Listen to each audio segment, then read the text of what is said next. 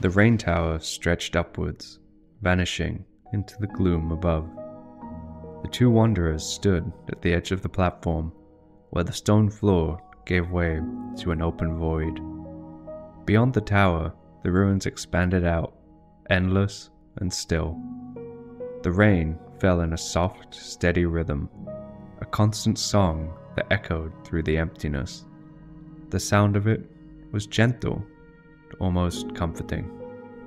The rain wasn't like anything they'd known from their previous wanderings.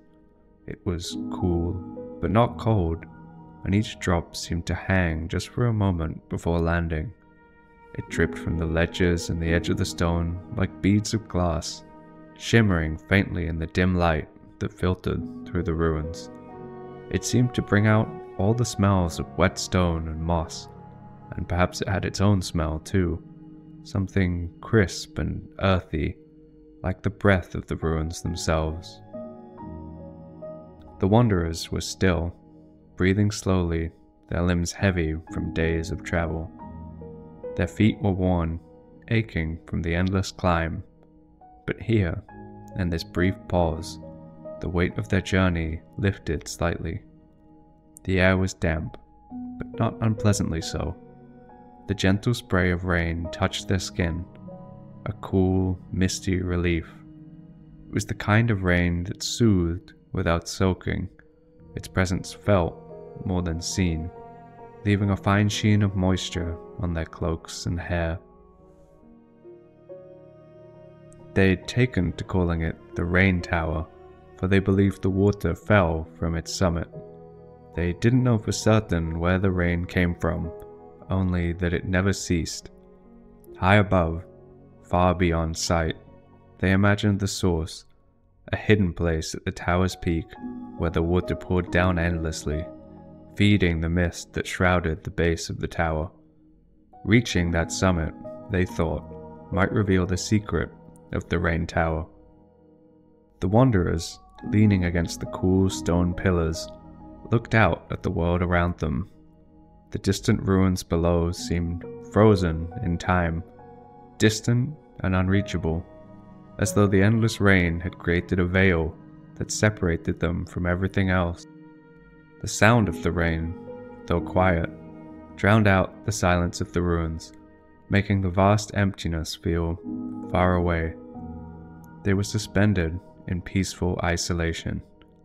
Strange to think that somewhere in those distant, tiny ruins were other wanderers like themselves.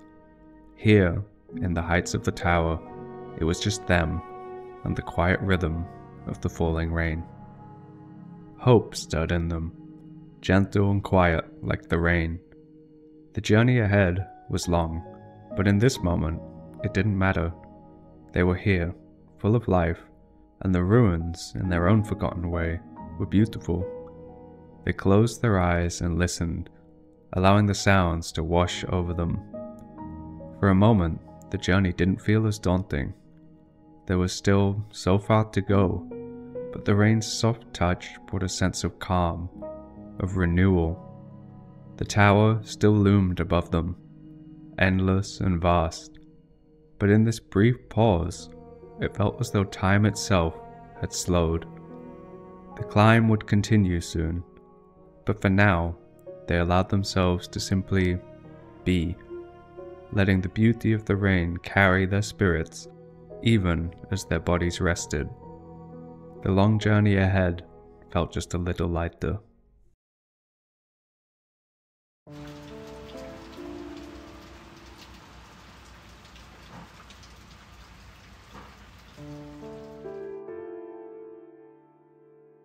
Thank you so much for watching this latest video. I'm enjoying making these illustration videos that focus on a single scene.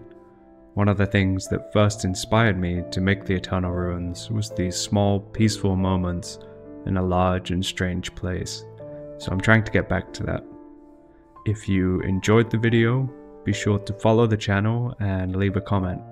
You can also check out the Discord if you want to discuss the project with other wanderers. If you're interested in prints or stickers, you can get them on my website, I've updated the store with a bunch of new prints, so be sure to check it out.